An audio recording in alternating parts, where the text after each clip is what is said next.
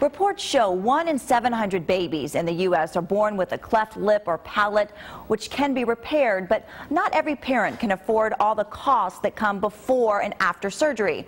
That's why a Bay Area surgeon is working to raise money to help those families. Dr. Pat Ricalde from the Florida Craniofacial Institute joins us now, along with Michelle Lasan and her 2-year-old son, Luke. And Doctor, we're going to start with you first, because a big misconception is that people don't realize that this is not just a cosmetic dysfunction, that it's costly too, because they would need special bottles and things. Is that right?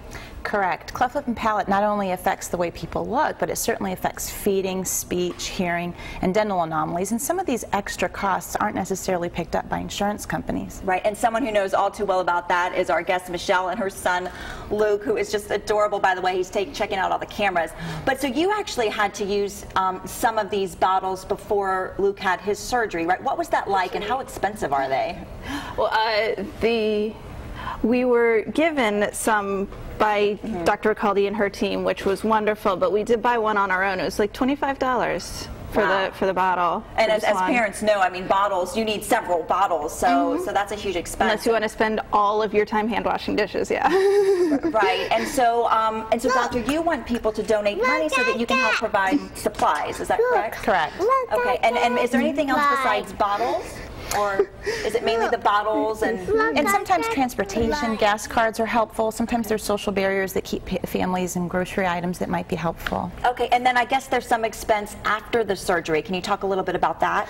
Yeah, well, the whole treatment process is actually very complex and sort of behind the scenes requires multiple disciplines, including social work and psych, in order to try to get them to surgery. And after surgery, they might require some therapies and whatnot. Okay. So the surgical phases are very streamlined, but all the other things that go behind it can get a little bit complex. So we really try to keep things as simple as possible for families. Okay, and Michelle, talk a little bit about what it was like for you and your family before the surgery and maybe right after.